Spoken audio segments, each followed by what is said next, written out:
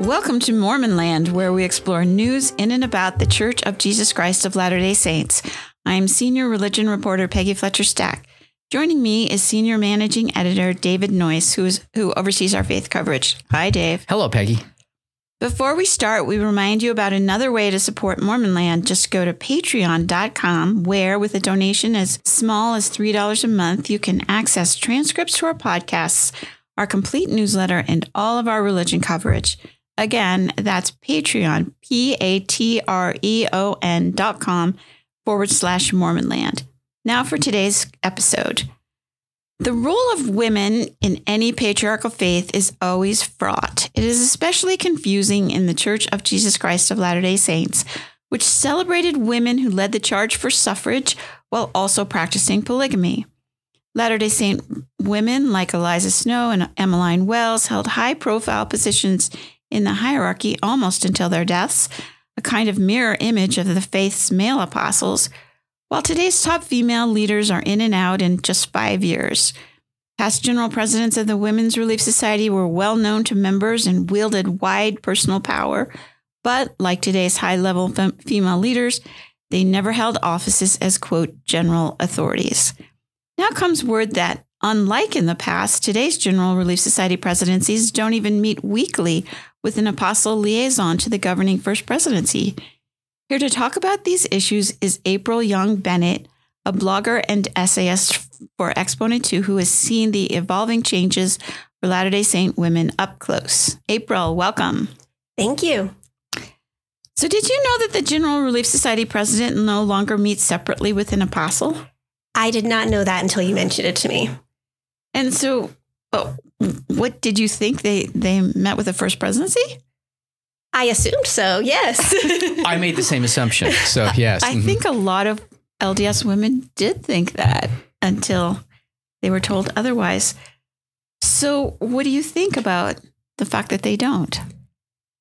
I wish I were more shocked, but every time I hear that Mormon women lack some kind of a power or some kind of an access, it's not such a shock because we hear them lacking power and access a lot. So it's just another example. And so how do you view this role in a place in the hierarchy? Clearly not the First Presidency, which is all men, not the apostles, all men, but these executive councils are right under that. And they are made up of a couple of apostles, a number of men, and a couple of women. Well, I think it's absolutely vital that women be on these councils.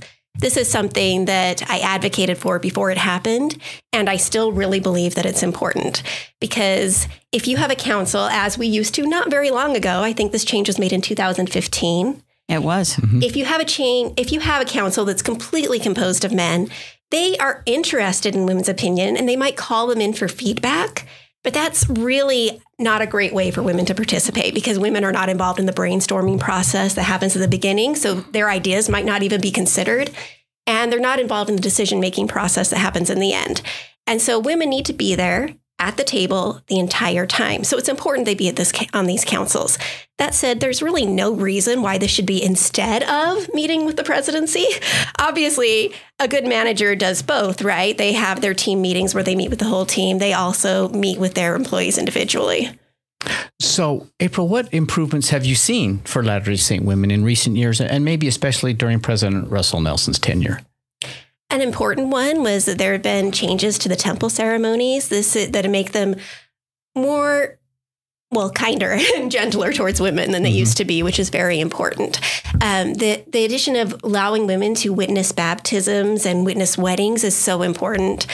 Before that, women had no official role at these very important times in our lives. And so that's a big deal also. Another that I think people don't talk about very much, but I consider to be extremely important, is that we now have our policy published publicly.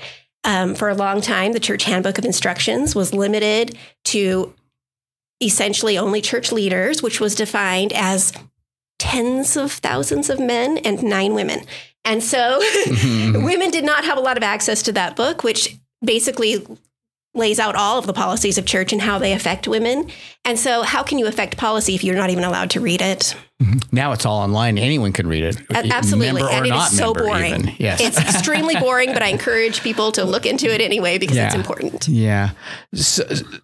Okay. So a big sticking point continues to be the shortage of women who speak at General Conference. It's the highest profile platform in the faith for addressing the whole membership and frankly the world.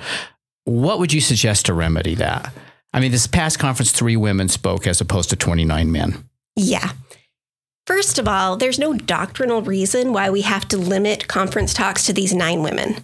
That is a tradition that has gone on for ages. There's nothing in the scriptures that says these are the only women that are eligible to talk in conference. And actually, we have examples from the past where women who did not fit into those 9 callings were invited to speak. So it's not necessary to limit it to that. That said, I would love to see a broader solution where there are simply more women in leadership at all. Part of the reason why they are so outnumbered, not only in General Conference, but also in the councils of the church, is because we have created an artificial kind of a boundary around which women are allowed to participate. We limited it to 9. That's not true for men. There are many, many men who serve as general authorities in the church, and there should be many women. I think it's a great thing that we now have 70s more involved, because now that we have such a broader group of men who have this authority within the church, we can see more demographic perspectives, people from different countries, different races, different ethnicities. We should have that for women also. We should have an equal number of women who are in these advanced callings in the church, participating in councils, getting talks in General Conference. So let's go back to 2015 when women were added to the executive councils in the wake of the ordained women movement, and you were involved with ordained women. What did that mean to you? I was thrilled. I thought that was a very important step. Like I said, I think that it's absolutely vital that women are at the table the entire time. Now, there were some extreme limitations to what was offered. I think they announced at that time they were going to put 1 woman on each of 3 councils. Yeah. Outnumbered by how many men? Yeah. So that's not an extreme voice. I mean, it's an important symbolic gesture, right? Because we're saying that these decisions are not just for men, that women are involved. However, having just 1 woman involved is not the best way to do it. Really, there should be several women on each of these councils. So I was pleased to see them there, and for the symbolism of what that meant, that these decisions aren't just for men. But obviously, we needed more women. And 3 councils certainly didn't go far enough. I mean, some very important councils still exclude women, like the Correlation Committee. And that's had a big effect. There are women on there. They're on there now. Mm-hmm. That's wonderful. At the time at 2015, there weren't. That's right. No, there weren't. Right. At the time, there weren't. That's right. These are, I guess there's a difference, I am told, between councils and committees. Mm-hmm. And there are these 3 main councils, and now more than 1 woman is on them. And then there's the committees, 2 other committees. One is communication, one is correlation. Both of them now have women. Terrific. I'm so glad to hear that. Mm-hmm. But back then, did you think that they were finally going to be at the table? Well, I knew they would be present, and that's a step up. I mean, it's good that they're there. Like I said, it's a good symbolic gesture. The way they've set it up, they don't have a lot of power on these councils. I mean, they're outranked by every other person sitting there because they don't hold priesthood office. They're not considered a general authority like all of the men in the room. And so what are they if they don't have authority? Mm-hmm. So there's extreme limitations on what they can do there. There's research that shows that when women are surrounded by a large group of men and they're highly in the minority, that they speak less. That this is something that just quiets them down. So that's a big problem. It's better than nothing. we had a podcast with the BYU researchers about the dynamic beyond the church, just any kind of meeting where, men might have, there's more men, first of all, or if the men are the deciders, how it changes the dynamic. It's interesting. I would urge listeners to maybe go back and listen to that one. Several years ago, the church, they added like advisor mentors of women I think it started in Europe. There were like 9 and it was expanded, and there's, Peggy, your story said there's already 60 plus. No, 93. 90 plus. Yeah. So I just inverted the 6 and the 9. So, and they're everywhere except the United States. Were you aware of this, and what do you think of that? I was aware of this, and on the one hand, I'm always pleased whenever a new role for women comes to existence, and there's another way they're seeking feedback from women. That said, all women, including those 9 we've been talking about before, in our church are really more like consultants than leaders. And that's a big deal, because it's not that we don't value consultants. We do. I mean, when in a business, you bring in consultants because you think they're experts, because you want their feedback. It's very useful to you. That said, a consultant is not really part of the organization. They can't advance within the organization. They can't supervise or hire or choose who their employees are. And even though they give important recommendations and feedback, they don't make the decisions. They don't own the business. They're outsiders. And it's concerning when you see the church as a place where women are outsiders within our own church, where we consult, but we don't lead. Mm-hmm. I've noticed as the church releases information about their humanitarian donations and their efforts around it, it seems the General Relief Society Presidency is much more involved in leading out those humanitarian efforts. And while this raises those women's profile on the world stage, it doesn't necessarily raise it within the membership in the church. You don't hear people talk about that much among the membership. What are your thoughts on this? Well, we don't know who they are. I mean, they don't speak. They're not invited to speak in general conference. Going back to that again, we don't. They're not talking to us. They don't supervise us. For that matter, no women supervise us. If you look at the structure of the church, women aren't in the hierarchy. A local Relief Society president reports to her male bishop, and he reports to his male stake president, and so on. The women of our general auxiliary leaders, no one really reports to them. They're not part of the hierarchy. Even though there are stake Relief Society leaders and ward Relief Society leaders, they don't report up a hierarchy towards women. They're all reporting to men. So what does that mean when we have a bunch of women who are working and doing excellent work, doing a lot of work, but they're all accountable only to men and never to women? Well, that sets them up better to be,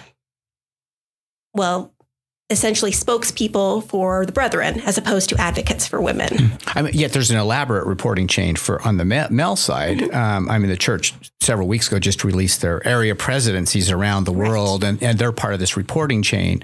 A lot of men, obviously only men, as a matter of fact.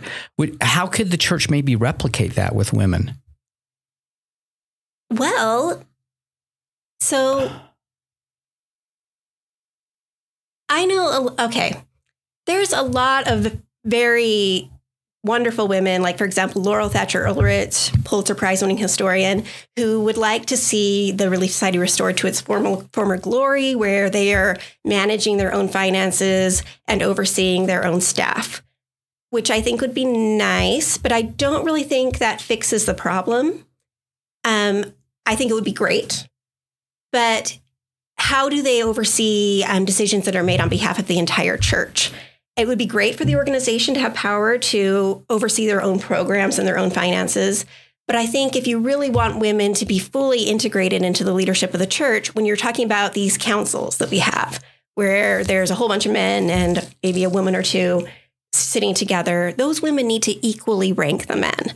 And so I honestly don't think that will happen until women are ordained and they're incorporated into the same hierarchy that men are. I think that men in our church need the experience of reporting to a woman. It's not just that we women need to have the opportunity to report to women, but also men. How will men ever respect women if they are never in their entire church experience called on to listen to a woman ever, in terms of I'm accountable to her? Yes, that's getting more and more common in the work world, regular work world. I mean, there's still gender gaps there, of course, too. But that's a common experience, especially for younger Latter-day Saints, right? They see this all the time. Yeah. So 6 days of the week, we go out there and we're reporting to both women and men. Both men and women are reporting to us in our work positions. And then we go to church and all of a sudden we're treated so differently. So bringing up one of those episodes of gender inequity, Women on the Stand, that decision to force Relief Society presidents off the stand in the Bay Area and several states of Northern California, that decision was made by men, even though for a decade it was perceived as being completely successful. No women were included in that decision. Right. And that's the risk that you have when you try to set up a situation in which men are the only ones in the hierarchy and women are important too over here as consultants, outsiders. There's every kind of step that we gain, every improvement that we have is completely at risk that it could be taken away at any moment by our male leaders. If we really want any progress we made to be safe, be secure, we need representatives of women who have equal power to men, who are there and included in that decision-making process. We can't just have our ideas vetoed at any moment by any male person. So short of ordination, are there other things the church could do for greater gender equity? Definitely. To use an old missionary term, trying to create equity without women's ordination is less effective.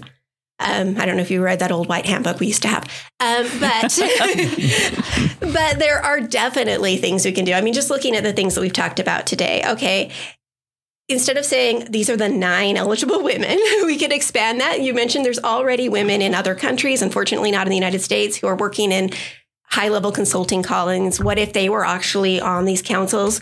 What if they were given authority to participate in those? That would be helpful. What if they were invited to speak in general conference so that we didn't just have to have these 9 women taking turns, but we had as many women as men taking turns on the stand and having a proportionate representation there? That would definitely help. So, there's definitely steps we can take along the way. I'm going to return to the ordination thing then. You've already brought it up, and I want you to expand on this now. Is ordaining women really the only way to truly balance the scales? Yes. Am I supposed to answer that definitively? Yes. Explain why that is. Okay, so it won't do it on its own. Just to clarify, like if they announced today, surprise, we're ordaining women, I'd be like, yay, yes. And we'd have a big party. It would not fix gender equity in the church because it's just one necessary step. But without it, you can't get all the way there.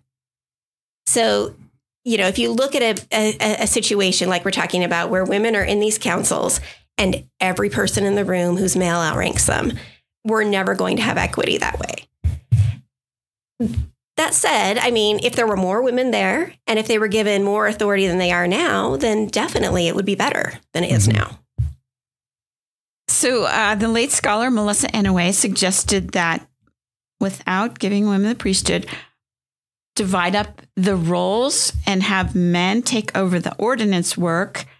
Like if someone wanted to be baptized, they would go to the men, while women deal with real life issues like finances, how much money should the young men get for their, outing?